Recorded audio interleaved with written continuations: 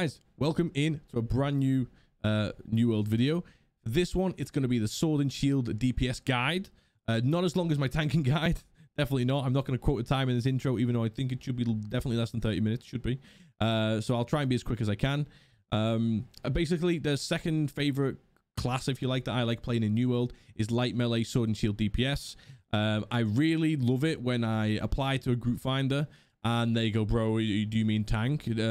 What are you bringing Sword and Shield? What are you doing?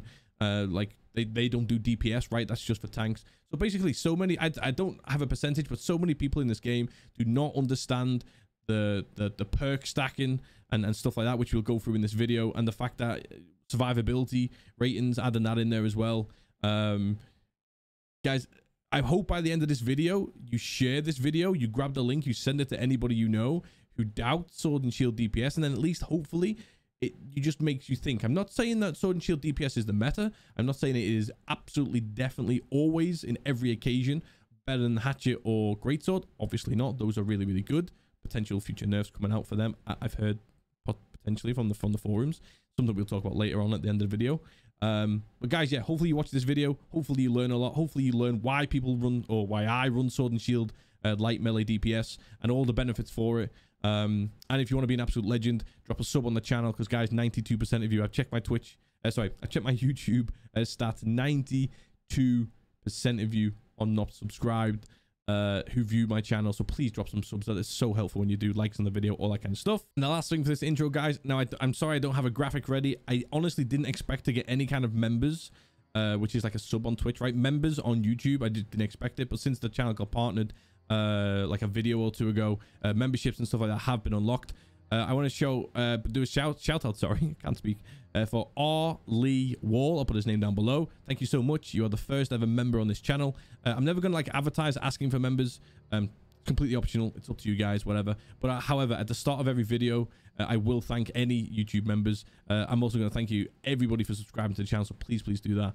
So yeah, cheers for the membership, and let's get straight into the vid. All right, let's start with the updated damage types list that we got here. So I've already made a video about this. If you've not seen this, obviously the past couple of months since the Brimstone Sands update, all of the like minus effects, the blue numbers, if you like, that you used to get in PvE when you use like the incorrect weapons, they've all been removed. So the worst damage that any of your weapons will ever do against any type of mob is like neutral. If you're looking at your damage numbers when they pop up on the screen, they'll be white. Obviously when you're using the correct weapons, so for example, we're talking about Sword and Shield here, so like the best weapons, best PvE we could possibly do against is like is the Angry Earth. So with the slash damage there, we would do like 20% against Angry Earth. So you would then see like the yellow numbers. Dark orange are obviously crits. You can get them all the time. Because of this change, again, I don't want to spend too much time on this, but because of this change, this now makes weapons, all of the weapons as well, hatchets included, you know, warhammers, you know, any weapon you can think of, it makes it so you can pretty much use them in any dungeon now. Sure, in some dungeons, you won't be doing as much damage as you would be. So like, obviously, if we're talking about Ancients here, if we're doing Lazarus, or if we're doing parts of Ennead, yeah, we're doing neutral damage. We're not getting that 20% bonus. We're gonna focus a little bit today on like comparing it to say like Hatchet and Great Sword, for example, since they're all slash weapons and they are most of the common weapons used in mutations at the moment, like end game. But yeah, just a little reminder for anyone who hasn't already seen that video. I'll pop it on screen now. Feel free to click through to it and check that out on my channel. You can subscribe and see all this kind of stuff all the time. But yeah, so basically, just in case you didn't know, I'm only showing you this because don't be thinking anymore that you can't use, you know, slash damage weapons against the Ancients, for example, or anything like that. You can now use it and you will no longer be getting that reduced damage. Right, another thing I want to mention is this video here from Duke Sloth. So if you haven't already seen this, please check it out. Just a little starting basis or something to think about. I seen this video obviously when it released, and I was already at that point playing Sword and Shield DPS, but I wasn't doing it too often because it was like too much like far away from like what was considered the meta for a general DPS, where everyone just spams hatchet basically and spear pretty much. Also, yeah, I was already playing Sword and Shield at this point. I was playing it for a couple of months before this, but I didn't have a lot of the weapons that I have now for PvE. So I wasn't like, you know, doing it every single run. I was just kind of slowly building up and collecting some of my weapons and gear, trying to like get that damage higher. But essentially, if you haven't checked this video out already, I want to give full credit to Duke Sloth here. It does a load of the testing. along with some of the guys who helped them out. So please check that video out if you're really skeptical on the fact that sword and shield is incredibly competitive when it comes to hatchets and spears and stuff like that. Obviously, in general, greatsword will do more damage. It's you know, there's other risks though to take into consideration when you're talking about greatsword, in the sense that, yeah, sure, it might do like more damage numbers. It's slower than sword and shield, obviously.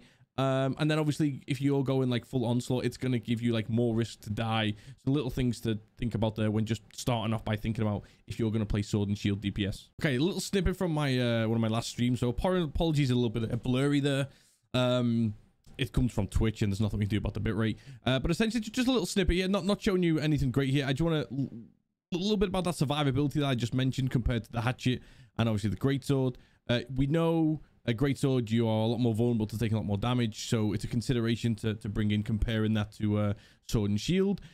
We all know as well with the hatchet, if you watch this here now, look, ding, okay, so that's what I'm about to mention. We all know with the hatchet that you have Defy Death. Now don't forget when Defy Death actually triggers.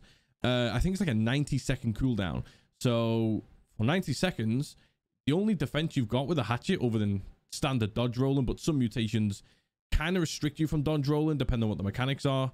Of course you can dodge roll, but you just gotta be a little bit wary if you're dropping, you know, whatever the mutation is all over the place. Just something to be considerate about. Yeah, so then you got like a 90-second cooldown with the hatchet. So you can block with the hatchet, but the block with the hatchet is incredibly low. It's almost non-existent. Whereas the survivability aspect you can think about with this build is that you can always pop your shield open, shield up, sorry, should I say, all the time. You know what I mean? Like you're not limited. A couple occasions here I've mistimed it, obviously, as you can see.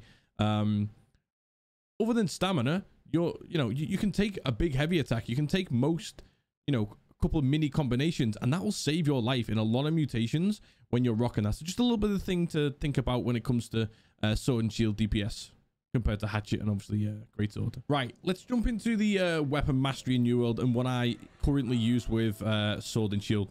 Instantly, anybody who knows anything about this game is going to be drawn straight to Whirling Blade and the second one here and thinking, bro, Whirling Blade. Maybe you've seen one or two other videos where, because there's not too many on YouTube showing sword and shield PvE DPS guides, and you'll be thinking Whirling Blade, and you'll go back to that default that you would have seen in other videos, like I've seen myself. Bro, Whirling Blade just does about the same amount as a light attack with a sword. Okay, sure, it actually does, to be fair.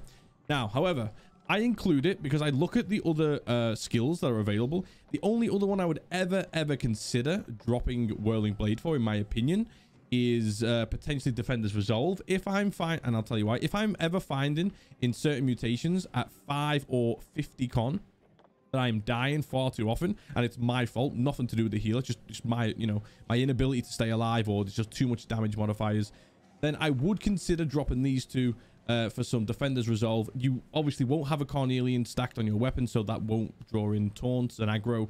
It'll just basically give you some survivability. But the problem with picking that is you're not getting as much DPS output as possible. So basically everything I picked here is to help try and contribute to doing more damage, okay? Now we have the light shield for our defense. And obviously you're playing light, so you can dodge around in most situations. Some mutates you can't. I'll explain the build. So yeah, Whirling Blade, deal 145% weapon damage to all foes within 2 meters. So basically, if you've literally got like 20... I don't know the actual cap on this. I've not seen a cap. If I've seen 7 or 8 mobs around me, I've pretty much damaged all of those mobs from like general, just like looking at the ability. I'm seeing damage numbers everywhere. So I don't think this has a cap as far as I'm aware.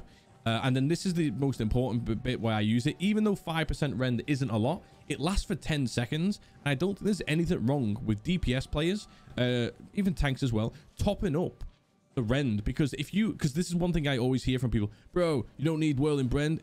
Let's call it Whirling Rend in this occasion, right? Whirling Blade's rend, because somebody else will be applying rend, whether it's from like a Warhammer or a spear or even a hatchet throw. But at that point, if everybody follows that information, nobody's doing rend. So I think as a group member, it's always good to apply a bit of rend. And the amount of times that we're going to be stacking mobs together with grav wells, jumping in there with a Whirling Blade and hitting them all isn't that bad. So we start off at the top here. Successful heavy attacks grant 30% empowered. This is huge. I wish it would last a little bit longer than 5 seconds. However, there's some gear I'm going to show you in a minute on the armors and the amulets and stuff where you can actually make that last a little bit longer. If this was like 8, 9, 10 seconds, this would be so overpowered. But yeah, so we go with that. So you're always going to be doing a heavy attack. The final attack in your light attack chain inflicts a 20% slow. This is pretty important as well. It's something we're going to talk about in a minute. Sword and shield critical strike chance increased by 10%. We're obviously going to go with that. Over here, we got when you block an attack, gain a stack of 3% empower. Again, we're not focusing on blocking. We're not a tank, but just every now and again, we're going to be popping up that round shield just for a little bit of protection, especially in those high-end mutators. It might just, you know, might just save your life. And when we do, we gain some empower, so we go back at them and we start doing even more damage. Here we go again. Deal 10% more damage to slowed foes. That's why this one up here is important, along with when we go to leap and strike. While your health is full, deal 15% more damage. Now, as a DPS player in mutations, my health is not always full because I'm pretty heavy going. I'm in terms of like I'm not scared. I don't sit on the fringes. I don't tend to switch to range weapons if I'm getting a bit scared in there. So I tend to jump into those mobs and a little bit of risk and reward. So this one doesn't always stack, but when you do have that full health, it's just more damage. One of the biggest abilities we're going to use here is leap and strike. Leap forward, dealing 150% weapon damage and staggering your target, which is decent. If you hit a foe below 30% health, you deal 50% more damage, so more damage there. But then this one is important as well. On a successful hit, inflict a 30% slow for 3 seconds. Now, the reason why this is important, one of the optional gems you can use, which we'll speak about in a minute, on your sword is a malachite, which means every time a mob is basically like slowed, stunned, or rooted, or anything like that, you deal your more damage. I think it's like 12 to 14% more damage. We'll double check in a minute. So these are all optional, right? In terms of like optional increased damage, and that's why I like using it. Also, when you tend to like dodge roll out of situations, using this ability to then get back in, one is fast, and two, you know, you're applying more damage really quickly. So we're also going to go for the weapon perk on this, but we'll get to that when we actually get to the weapons. On this right hand side here, I will use grant additional 15% physical armor. One thing you've got to do, because you've got that round shield, you've got to use a all light armor set. You can't go the medium chest, which everybody else in the game who plays light will. So you can't do that. So you want to stack a little bit of armor. Reduce the damage from all magical types by 10%. If you're playing M10s or mutations in general, you're going to want this. Now, this is the one which you can play around with. I choose it because the third attack in your light attack chain deals 15% more damage. Again, it's all about causing more damage. You just want to keep ripping up those numbers, but it does cause more threat. Now, it's not a physical taunt. It's not like slotting a Carnelian gem and then using an ability. But what I've noticed is, because I am hitting some pretty good numbers, like I'm not saying I'm, you know, highest numbers in the game. I'm sure the speedrunners out there are probably tipping me and stuff like that. That's fine if they're using hatchets and great swords. Maybe their combinations, if they're all stacking them very well, they're absolutely, you know, beat me by pings of numbers here and there. But it does deal more damage. You might want to consider though slotting a beloved perk on one of your jewelry. But if your tank is really good enough and spamming out those taunts, and dealing damage themselves, hopefully you don't take away too much damage. And the bottom one down here, all incoming healing regeneration is increased by 10%. I choose these because when I look around, basically nothing else here actually increases your you know, this doesn't increase your damage in any way. So this gives you fortify, but again, we don't want to be actively blocking. We're only doing it on really rare situations, in which case we gain the empower. So basically there's nothing else I can pick here which actually increases the damage I choose. So that's why I've gone for these ones that you could say are defensive, but you need some form of defense in there when you run out of plus damage. Coming over here, one of my favorite skills in the entire game because it's so versatile. I basically main a tank. I've got an ultimate guide tank video available. It's the last video before this. If you want to subscribe to my channel and check that out, that'd be amazing. We've got some good views on that so far. Hopefully you guys like it. But even in DPS, this is a good option. Also, we're going to follow the perks up with this on the weapons, so we will explain this further. But you rush forward with a 5-meter staggering and pushing back foes. Now, with the pushback, don't worry. It's not like clear out on the Warhammer. You're not going to be hitting these mobs back like... well, sorry, yeah. You're not going to be pushing them back like 5-10 meters, so then you're no longer clumped. You literally push them like 1 meter maybe, do you know what I mean? It might help that little mob that's just outside of a grav well. You can push it inside. Also, when you come to the Barnacles dungeon, you know, the exploding, I don't know what they're actually called, the exploding mobs that run at you with the barrels. Once they've actually ignited those barrels, if you pop this shield rush, you'll knock them back just far enough where they'll explode and they won't damage you. It's more effective on those than it is on a standard mob that they barely move. But coming down here on on a successful hit, all enemies within 5 meters are weakened for 10% for 10 seconds, which is quite long. And then weaken obviously reduces the target's outgoing damage. Now you're in full light. So, you know, if anybody can be applying weaken in general in M10s and you're all light, you understand this already. You want to be applying that when you can. And then this is also important as well. On a successful hit, all enemies within 5 meters, so you can hit multiple mobs with this skill, are slowed by 30% for 4 seconds. Going back to what we said before with our other perks, when the mobs are slowed, you deal more damage. So again, if you can ping yourself and slow the mobs as much as possible with this build, you're always going to be stacking your damage. Malachite on the weapon, optional, but I'll kind of show you what I use in a minute. One thing I will mention, now this isn't the sword and shield, but what I'd like to do, this is my main weapon, and then I'll tend to change my secondary weapon depending on what we're doing. You know, if we're doing corruption, I'll always go in with a spear, but when it's my secondary weapon, I'm literally using my sword and shield 95% of the time, and give or take, and I'm only switching to the secondary weapon just to literally, you know, cause some knockdowns or some bleeds or some rends, stuff like that. So obviously if we're going in with a great axe, I'll only ever use great axe secondary to chuck in a Gravwell and to chuck in the Maelstrom, and I'll make sure I've got the Enfeebler Maelstrom perk.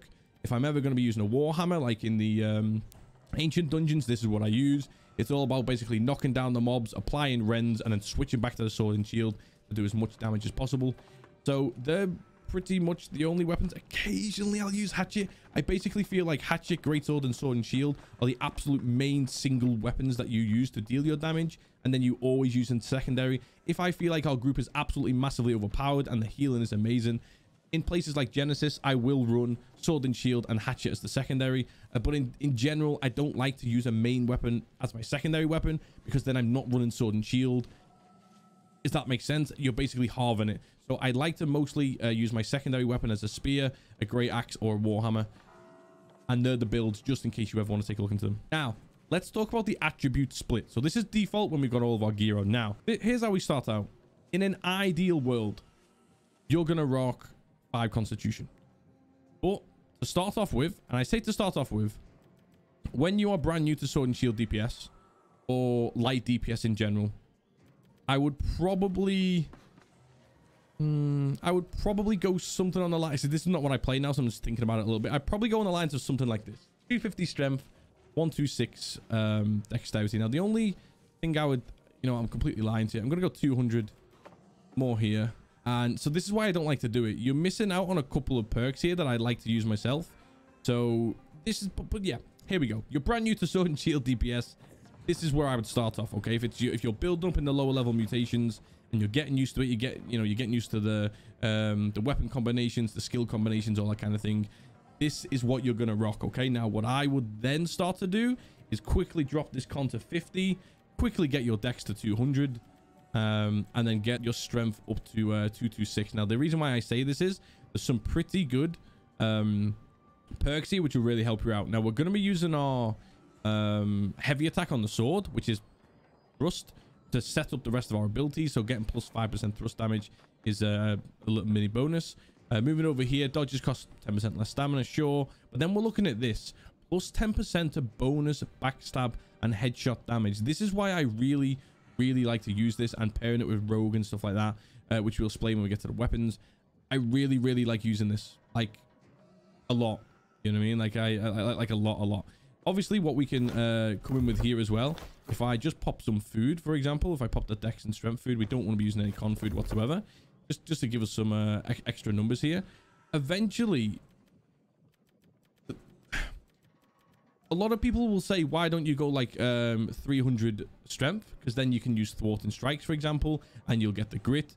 But I really like to use backstab. So always hitting the mobs in the back. Just in case you don't know this, you'll be doing more damage than you ever would be normally. If you stack rogue on there, you'll do 19% more damage. And then if you use 200 dex, now the dex also works with a sword, by the way, as like a secondary perk. So every a secondary attribute boost. Every time you add dexterity, your damage will be going up. So don't be thinking I'm just putting 200 dex in as an absolute waste just to get some perks. The dex will, as the secondary here, add to the damage. So this is what I like to rock currently, right? So 266, 200, and then 50. Now, Once you eventually get to being like with a really, really solid group and you come down to 5 con, that's when you go the 300 strength, okay? Because then you do get the grit. If you ever want to change your weapons around to bring in thwart and strikes on the sword, you can do. But then you're kind of getting the best of both worlds. You're kind of getting like maximum standard damage from the sword, other than going like way above 300. And then you're also getting the perks such as the backstab. Now, the ideal thing here is if your tank is really good and they're doing what I call north-south tanking, you'll always be hitting the mobs in the back. The tank will be directionally facing the mobs towards them and away from you, so you're maximizing that backstab damage. But when it comes to attributes, guys, this is what you want to be aiming for in the long run. Get there as quickly as you can to see those bigger damage numbers. Okay, now when it comes to weapons, this is why I've held off on making a sword and shield DPS build video for so long. I've not been getting the weapons or the shield drops that I've been wanting for so long. If you didn't know this already, okay, you can get, oh well, should I say, you do get 3 weapon perks on a gold weapon. All gold weapons will have 3 weapon perks, right? When it comes to shields, if you manage to luckily drop or craft a legendary shield, you would actually get 4 perks. I'm not going to talk about those right now because I think they were actually temporarily disabled in crafting because there's a bug. So at the moment you can only actually craft purple shields with 3 perks. And one thing you can't do when it comes to crafting is actually craft Bane. You can craft Ward. Don't get confused. Ward is defensive against the mob type, and Bane increases your damage. I don't need to show you this already. I'm sure you can type does Bane stack into YouTube, and probably from like say BDLG has made videos on this and other people have made videos on this in the past. But I've tested it on my stream personally as well back in November, I think.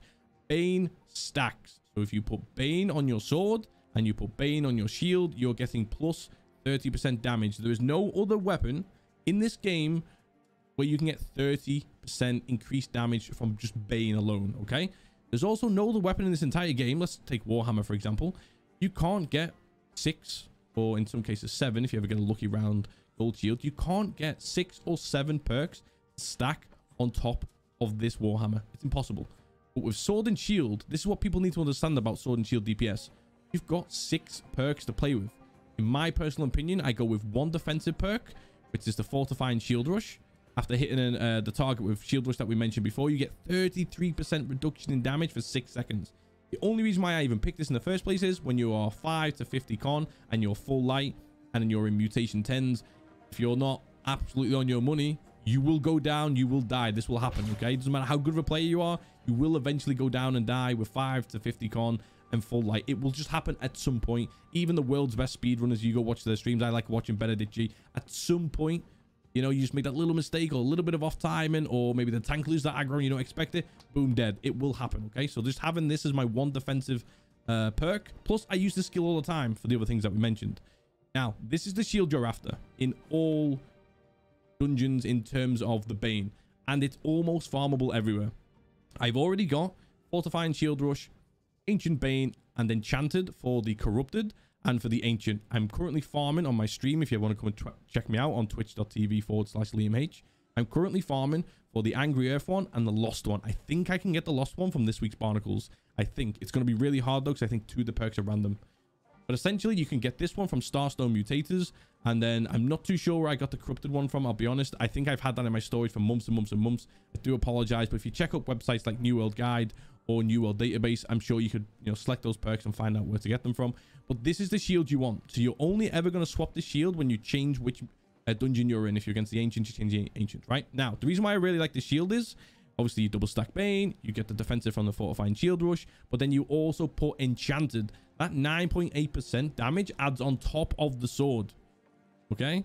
So not only are we getting double Bane, we're also adding Enchanted on top of whatever we're adding to the sword. And on this occasion, and on all occasions now, this is my current favorite build for PvE. It's Rogue, insert Bane, and then empowering Leap and Strike. Okay? We obviously use Leap and Strike like we've shown you in the build. This is what I'm using. Okay? Don't forget with Rogue as well, plus 19% more backstab damage. We mentioned before, when you go 200 dex, you also get plus 10% backstab damage. So you're now, and then plus the standard backstab damage you get anyway when you hit mobs in the back. I don't know what that genuine percentage is. I don't know if somebody can data mine that and find out in the comment section. Maybe let me know. But you're basically getting like all of that extra damage, you know what I mean? And if you've got a good enough tank, like we said, with the north-south tanking, you're hitting these mobs in the back all of the time. Leap and strike, if you don't know what that does, the attacks deal 31% additional damage. This isn't in the empowering table, so even if you're at max empower, doesn't matter. This is 31% additional damage. This is where you can start hitting some big mobs when you land this. It's really, really good. So you've basically got on this one sword, in terms of damage, you've got Rogue, you've got 30% damage to Ancients because of the Bane, you got 31% additional damage to any mobs that you hit with Leap and Strike, and you've also got Enchanted for the 9.8%. You're looking at stacking 5 attacking perks. Now, I've done quite a lot of testing on my stream. Feel free, comment section down below, or pop in my stream and let me know if you can actually think of a better combination other than getting a lucky 4th perk on the shield and maybe adding like Keely Empowered or Keely Jagged or something like that. Other than that, guys, I cannot think of anything else to add. So basically, I rock this exact same sword in every dungeon. I just change what the Bane is, okay? And then I rock this exact same shield in every dungeon. I just change what the Bane is, okay? That's simply it. Lost Bane, Corruption Bane, you know, so on. I'm currently farming for the Angry Earth, and I'm currently farming for Lost, so feel free to check me out on Twitch if you want to see we get those. But there are the weapons that we use. And like I said, one of the secondary weapons doesn't matter. This is Sword and Shield build. Last thing I will mention, though, here in terms of weapons is what gems to use.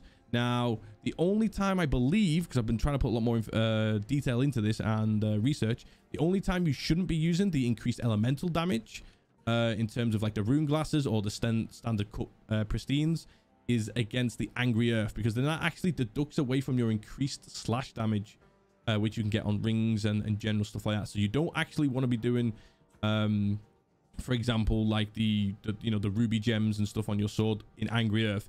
Everywhere else you should be. From my research, if that is wrong at any point, you write that in my comment section down below and I'll put a pinned comment and I'll update that. That's the facts that I've found so far. Okay, so on this occasion, obviously we're doing Ancient, so we're going with Augmented Electrified, converts all of our damage into lightning. So when I show you little example snippets of me doing damage in Ancient, if you're thinking, oh bro, you're only doing like 3k, no, it's not 3k, because look, there'll be 2 sets of numbers side by side. All of your damage will produce 2 sets of numbers plus a third for the little bit of lightning damage surge there at the bottom. Now, other things to notice as well, if on your jewelry, if you can get any kind of empowered on there, so then your empower lasts longer. Don't forget, when you use that heavy attack on the sword, or if you block with the sword shield, sorry, you're increasing your empower, and then this makes the empower last longer. So that 5 seconds, 30% of 5 seconds, you get to, it's just a little bit longer, you know. It's not game breaking, but it definitely helps. If you can get any kind of slash damage rings, I would definitely go and farm those. There's one I need to pick up, I think, from Starstone, which is going to be a slash damage increase. You can also use something on the lines of like Forgotten Vow. I don't think I've got that with me at the moment, but yeah, if you've got like Forgotten Vow, which will increase your weaken, I believe, and it'll increase your slash damage. But basically, go and look for any kind of combinations that increase slash damage that you're happy with. I'm going to be farming a new ring from, actually, it's the Lost Ring I'm going to be farming. So I'm going to be looking for that one. I must have salvaged it at some point by accident. But yeah, so basically, if you're looking at your amulets, your jewelry and stuff like that, basically just start choosing. And leeching is always a good option, because if you're in mutations as well, M10s and stuff, if you can get any of your health back as possible, that'd be really, really good. But you want to be looking for like a slash damage and any kind of empowered that you can pop in there as well. This will really, really help. Okay, now if we start talking about the rotation of the skills and how you want to play it, I'll pretty much just show you what I do and I'll explain why. Now, obviously, mid-fight every now and again, you know, depending on exactly how your skills refresh, you might not always trigger these perfectly. And when I show you some other little snippets of examples and stuff, I'm sure I don't use these skills bang on every single time, repeatable. But when you can, this is pretty much how you should tier up. Now, I'll start off with some like warm-up abilities. So like what I tend to do when we're entering a fight, obviously if you're clumping all your mobs, you know, you picture now, if there's a bunch of mobs here, your tank will be running in first, of course. Somebody probably be chucking in a grav well, and then you've got a bunch of mobs scooped up here. Okay, so this isn't like 1v1 damage that you're going to be picturing. It's going to be like several mobs. Now, what I tend to do, this helps the whole team, and then it also helps out you in terms of trying to do more damage with your sword and shield in general. So once all these mobs are kind of sort of clumped up here in general, what I would tend to do is I run in with a wrecking ball. It knocks down all the mobs. As you can imagine, it's quite helpful. It stops them from hitting anybody else. I'll then pop in with an armor breaker, which applies 20% rend. And then I will finish off with a shockwave, and I'll always try and make sure I've got a warhammer which has the sundering shockwave on there, like we said before. So right there, you've knocked down the mobs for everybody, which is good. They're not attacking everybody. And then you've applied, I believe, is that 34% rend from you alone. Hopefully you've got other players in there trying to stack up rend as well. But just so you know, at least somebody's applying that rend, that's you. So that's how I tend to kick off a fight. So once you've come in, obviously if I'm using warhammer, you've used your 3 skills, and then on average what I would tend to do is I would switch to my sword. I would tend to dodge roll back once, and then I would go in with the leap and strike. Anybody you've then hit there is now you got the 31% more damage. If there's a big clump of mobs, I would hit then whirling blade. You're hitting them all, and again you're topping up that rend with that 5% rend, and then you finish off with the shield rush. That's going to give you now 30% reduction in 33% reduction in damage for the next 8 seconds. And then the very next thing to do is a big heavy attack. So then you then stack your 30% in power, and then you just go to town with at least 6 light attacks like that. And then if you want, if you don't have your abilities again, you then stack your another heavy attack like that, and then you just basically keep going and keep going. So if like a faster term, we'll be going in, we'll be going like 1, 2, 3, rolling back, in, 2, 3, and then 1 heavy attack, and then off you go. That is how I mostly run. Okay, now sure, occasionally you might have shield rush free, and then you just pop in a shield rush, you know, in this groups of mobs, and you might pop out and just knock them all down again and then go again. What I would say is every time you switch to your sword and shield, the first ability you always want to do is that heavy attack every single time to get that empower. Don't really be like using your secondary weapon for utility and then just start slashing away, because you're missing out on that 30% empower. Do you know what I mean? So that's my rotation. I'll try and show you some snippets after this as well. I'll try to get bits and bobs of clips. It's really hard. Basically, if you want to be maximizing your damage, anybody will tell you this out there, you want to be running with your own 5-man team. You want to be coordinating. Most of these runs we never have, also depends on what we're doing, but we never have like a healer who always brings the void gauntlet and is popping down the void and power. We don't always have people who are stacking rends all the time, so sometimes I might be the only person applying rend at some point, but in general, if you're stacking rend, if you're stacking your own power, you know, yeah, it's as simple as that. That's my rotation. Okay, so I'm just nipping around, you know, trying to get some little snippets of clips and stuff from my Twitch when I'm live. Again, sorry this bit's blurry. But just a quick example. So I've just done the exact rotation that we mentioned before. So I've gone in with a warhammer, and now these damage numbers that you see on screen now, this is from 1 empower and leap and strike, just 1 simple skill. If you sort of zoom in a little closer there, you've got a 5,112, a 4,319, a 3,377, a 3,833, and a 3,212. A bunch of smaller yellow numbers in there as well, which are all the tick damage from the rune glass gem. Actually, there's some small ones in there as well. 2,438 as well was in there, and yeah, the small ones are like 380s and stuff like that. That is 1 empowering leap and strike. That's all that is. Okay, I forgot to mention as well, on my gear, on my armor, the only weapon perk I add to the armor is the empowering whirling blade perk. And now I added to my boots, so I always have like ancient ward and then whirling blade, you know, angry earth ward, whirling blade. I crafted a bunch of sets. They're all purple apart from 1. I want to highlight this little exchange here as well. So if I just hit play for a couple of seconds, we're going in with the same rotations. This over is in Ennead M10, and just some of the numbers that you get out of this build is really, really good. Again, so I've been hitting like 7Ks, 8Ks, 9Ks, 11Ks in some points with the leap and strike, but obviously trying to filter through my VODs and find bits and bobs is not always awkward. But just check out this little exchange. You'll see some of the numbers that are popping up here. So we're going with our warhammer stuff. We're applying all of our rends. And at this point, that's where we've done the heavy attack, whirling blade, shield rush, and then we got in with the leap and strike. Look at those numbers. There's just 3s, 4s, 5s. Ks just everywhere, and really good weapon combinations. Once you can pull all these mobs together, you get some really good damage numbers coming off here. And I'll be honest, guys, these are not even the highest ones I've managed to record or find. I'll ping this little exchange in here as well. This is from Starstone M10. Again, not using all of my abilities in the perfect orders here, but as you can see, we're hitting some big numbers. There you go. There's 1 light attack, I believe, was 7K just for a single light attack.